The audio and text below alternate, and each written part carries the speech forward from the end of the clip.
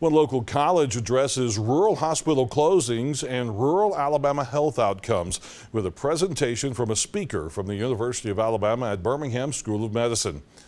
Director of the Rural Medicine Program there at UAB, Dr. David Bram, visited Gadsden State Community College today.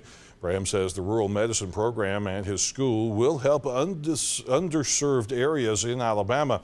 He says today's visit is aimed at getting students to be more aware of the availability of the program.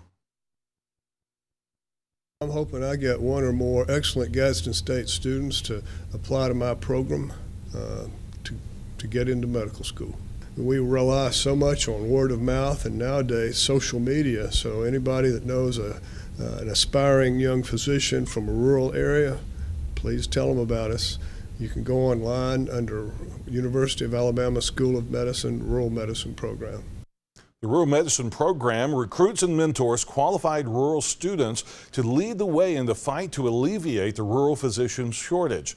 Bram says according to Alabama's Rural Health Plan report, Alabama has the second highest number of rural hospital closings in the U.S., and rural Alabamians have significantly poorer health outcomes than their urban counterparts.